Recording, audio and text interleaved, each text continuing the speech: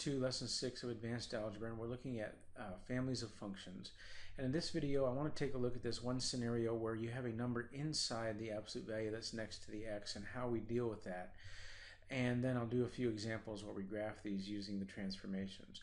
We talked about the vertical stretch showing up outside the absolute value sign. In other words, if there's 4 outside the absolute value sign, this 4 is a vertical stretch of the graph, and this 4 is actually the slope of the raise, a rise of 4 and a run of 1. Now, when you're looking at a number inside next to the x, this is the slope of the raise. It is still going to be 4, but you'll notice it's also going, because it's inside the absolute value sign, it's also affecting this horizontal transformation of 4. And as long as there's a number in front of the x, I cannot really tell what the horizontal transformation is. So what I have to do is I have to divide this first term by 4 so that the number next to the x is a 1. In other words, if I have x minus 4, the shift is right 4. I can see that. But if there's another number in front of the x, I don't know what this shift actually is. The number in front of the x has to be a 1. So in order to make this a 1, I need to divide this by 4, because 4 divided by 4 will be 1, making the number that's in front of the x a 1. However, because I divided this term by 4, I must also divide this term by 4, leaving this 1, and so now I have to put this 4 on the outside. So now this 4 times x here, if I distribute back, will give me the 4x that I began with, and the 4 times the negative 1 will give me the negative 4 that I began with, but now I can see what the horizontal translation is. It's actually a movement of 1 to the right, not a movement of 4. So whenever you have this situation where you have a number next to the letter x inside the absolute value, you have to divide both terms by that number so that the number next to the x is a 1 before you determine what the horizontal shift is. So in this case, I would need to divide this by 4. I'm going to divide by 4, so I'm going to divide that by 4, leaving me x, and I'm going to divide that by 4 by 1. So now that I've taken, or now that I have just a 1 next to the x, now I can actually see what the horizontal translation is, and I still have the slope of the raise inside. So the negative sign is going to be a reflection over the x-axis. The 4 is going to be a vertical stretch of 4. The plus 1 is going to be a shift to the left 1. Remember, it's the opposite of what I see. And the 4 outside is going to be a shift up 4. So that's what's taking place. So whenever you have a number inside, we're going to need to divide that out so we can see what the horizontal translation actually is. All right, so now we're going to use all that information now to graph as well, okay? So I'm going to take the same problem, all right, and I'm going to just do what we did and take this out for x plus 1 plus 4. Now, to graph these, we want to find the locate the vertex, and then use the stretch or shrink or the slope, and then use the negative sign and flip it upside down or reflect it over x. So remember when we did these, the absolute value, this horizontal translation, so this is going to be to the left 1, it's the opposite of what I see, and up 4. So the vertex is going to be at negative 1, 4. So I want to go ahead and graph these. So I'm going to put my markings on here that are required. So the vertex is at negative 1, positive 4. So here's my vertex. So that's the horizontal translation and the vertical translation. It's a reflection over x, which means it's going to open upside down. And the slope is 4. So I'm going to go down 4 and over 1 to give me the 1 ray, down 4 and over 1 to go the other way. Now that I have those, I can use my straight edge to form my vertex. And so now I have the raise of my absolute value. So the vertex is negative 1, 4, and this is the graph of the equation y equals the absolute value 4x plus 4 plus 4. Okay?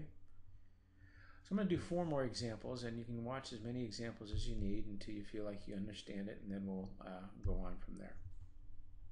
So here's my next example, and now this time the 4 is outside, so this is a reflection over x, meaning it opens down, a vertical stretch of 4, so my slope is going to be 4, and then my horizontal translation is going to be left 5, and then my vertical translation is down 4.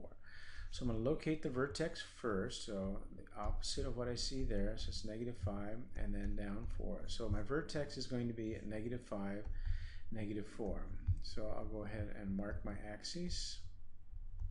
So I'm going to go left 5, 1, 2, 3, 4, 5, and then down 4, 1, 2, 3, 4, might be about right there. And I'm going to label that. And then it's a negative sign, so it's going to open down, and then this is my slope, 4/1. So I'm going to go down 4, 1, 2, 3, 4, and over 1. It's the slope of one ray, and then down 4 and over 1 the other way. It's the slope of my other ray. So, whoops, do you want to do that? And then I have my rays. So this will be down here, and this will be down here. So this would be the graph of that function, y equals -4 absolute value of x plus 5 minus 4. So here I have 1/2 times the absolute value of x minus 1 minus 4. So I'm going to go ahead and mark my axes and put my scale on each axis. I want to locate the vertex first, so this is a shift to the right 1 and down 4. So over 1 and down 4 is my vertex. So label that. There's no negative sign, so it's going to be facing up. This is my slope, so it's going to be a rise of 1 and a run of 2 this way, and a rise of 1 and a run of 2 this way. So that's going to give me the 2 points that I need to draw my rays. So you'll notice that that shrinks it out or makes that absolute value much wider. And then we'll go ahead and label the graph. And that would be the graph of this. All right. I'm going to do 2 more examples. Again, if you want to keep watching, keep watching. If you think you got it, then go ahead and tackle your homework. So here we have the expression, the absolute value of x plus 3 plus 2. So there's a horizontal shift going on and a vertical shift going on. That's it. The slope, no stretch or shrink, and no reflection. So we'll locate the vertex. It's the opposite of what I see there, and it is what I see there. So the vertex is going to be at -3, 2. So we'll label that -3, 2. There is no negative sign, so it's going to open up, and the number next to the x is a 1, so it's going to be a slope of 1 going this way, and a slope of 1, well, actually slope of -1, but for our purposes 1. And then we'll have what we need to draw the rays. And then again, we will label our graph, y equals absolute value x plus 3 plus 2. All right, I have one more example. So here we have the example, y equals the absolute value of x plus 7. There is no reflection over x. There is no vertical stretch or shrink. So all we need to do is locate the vertex, and we have a slope of 1. So there is no movement or translation right or left, so it stays at the origin, and then a translation up 7. So my vertex is at 0, 7, 4, 5, 6, 7. And then the slope is 1. There is no stretch or shrink. So up 1 over 1, up 1 over 1. I have the 2 points that I need to draw the rays. So make sure we label our vertex and make sure we label our graph. And there we have all the information we need. Okay, so I hope that was helpful. Again, remember the main thing about what we're talking about here is that one scenario where you have this 4 inside, you need to divide both terms by 4, so the x coefficient's a 1 to actually see what the translation is.